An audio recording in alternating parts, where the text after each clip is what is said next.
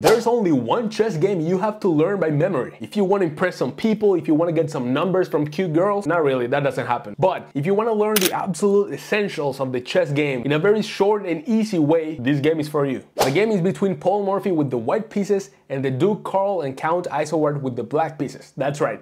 Two people, two dudes joining forces, joining their brains to try and defeat the world's greatest mind at the time. This is the most famous game of all time, and its name, A Night at the Opera. Paul Morphy with the white pieces opens up with pawn to e4, a king's pawn opening. They go pawn to e5, and we have knight to f3, attacking the pawn on e5. They go pawn to d6 to defend the pawn, and Paul Morphy goes pawn to d4 to put a lot more pressure on that pawn. The Count and the Duke go bishop to g4, pinning the knight to the queen, so the knight can move without losing the queen. Now Paul Morphy goes pawn takes e5. If you take back with the pawn, that's kind of a bad move because now Paul Morphy has queen takes d8. With a check, you have to take back, you can't castle anymore, and now knight takes e5, attacking the pawn on f7, which would be a check and a fork. Also attacking the bishop, and white is just better. Instead of taking the pawn right away, they took the knight first. Now Paul Morphy takes on f3, they take back the pawn just now, and we have bishop to c4, attacking the weakness on f7 with the queen and with the bishop, threatening checkmate in one move. Now the Duke and the Count go knight to f6, interfering the way of the queen to f7. And Paul Morphy says, you know what?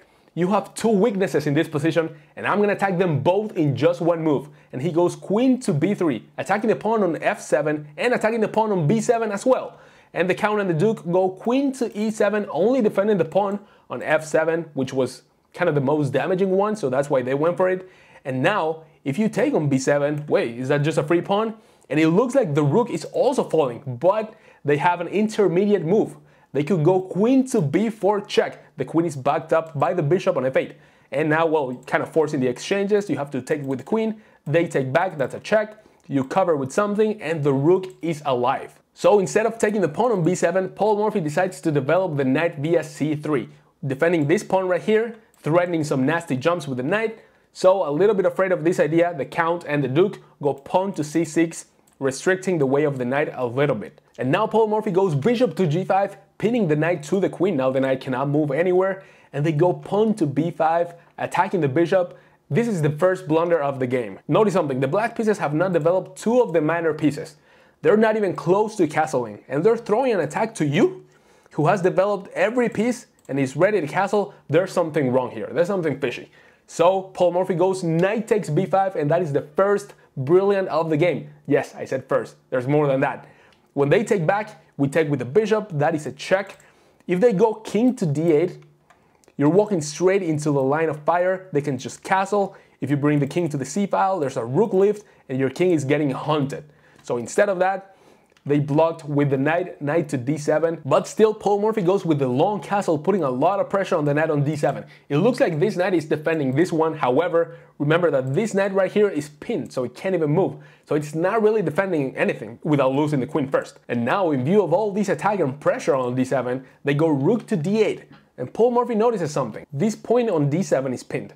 So whomever is on d7 can't really move anywhere. And this rook is really far away from backing up his body. So he goes rook takes d7, and when they took back, rook to d1, and again, this rook can't move anywhere. This knight is not really defending this guy because it is pinned by the bishop. Now they go queen to e6, getting out of the pin from the bishop. Finally, this knight can breathe a little bit, it can move places, and they're asking for a queen exchange. Would you trade queens in this position?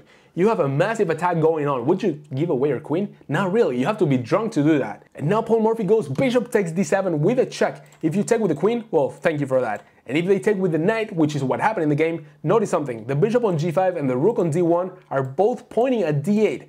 So if we get the rook there, that would be checkmate.